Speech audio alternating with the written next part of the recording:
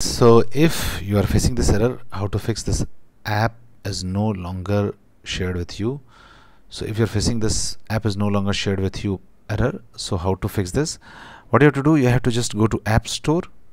Okay, now in the App Store you have to click on the profile icon, and now if you get login boxes, if you see login boxes here, just enter your credential and click on sign in. Okay, if you see your email ID here, and that means you are logged in your store, then what you can do, you can just scroll down, tap on sign in.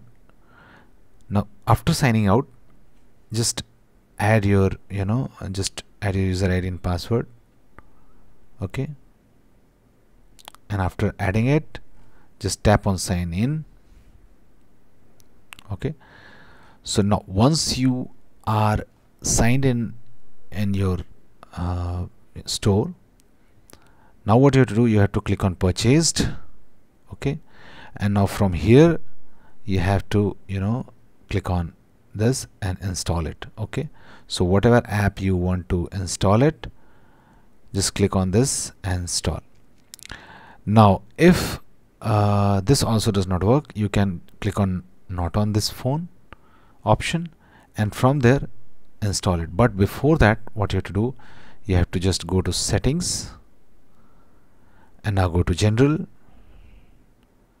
and now go to storage, iPhone storage, click on it, and now from here you have to delete that particular app. So whatever app which you're facing problem with, you just delete that particular app. Okay, delete that app. Now once you have deleted it, now again go to your store, click on not on this phone option, and from there if that particular app is there, just click on it and install it, and try again, and your problem will be fixed. So that's it guys. Please do like the video to support us, and thanks for watching the Geek Page.